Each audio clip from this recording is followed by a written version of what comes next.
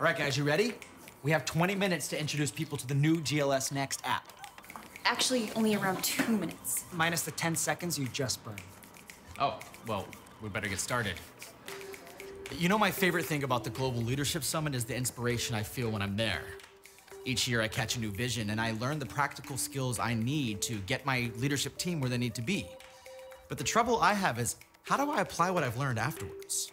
Remember last year at the summit when Susan Cain gave that talk about the best way introverts could participate in group meetings?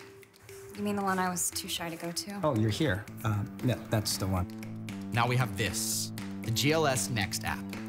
Finally, a way to bridge the leadership development gap between summits, giving you the skills you need at your fingertips to apply what you've learned. Look, I know that every leader has trouble prioritizing their assignment. Can I get your signature? You have to pick up the kids? Your report is late. You've heard of the 6x6? The top 6 priorities to focus on for the next 6 weeks? Well, with the GLSnext app, it makes tracking and implementing your top 6 easier than ever. But that's not the best part. GLSnext features free content from world-class summit faculty, with over 300 never-before-released videos, all searchable by keyword or by speaker, so that you can dive deeper into your leadership topics. Nice.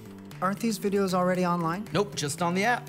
Really want to drop some Jack Welch knowledge at my next planning meeting. You just did. What? Got it. Got it. Now you can make playlists of all of your favorite summit moments, and you can share them with your team on your social media or in a presentation screen. You gotta excite them. How much time we got? 20 more seconds. Great. The GLSnext app is a crucial tool for you and your team to make the most of your summit experience. So download it from the Apple or Android store today. And cut. Yes. How do we do on time? Some seconds to spare. Oh yeah, still got time for the slow-mo.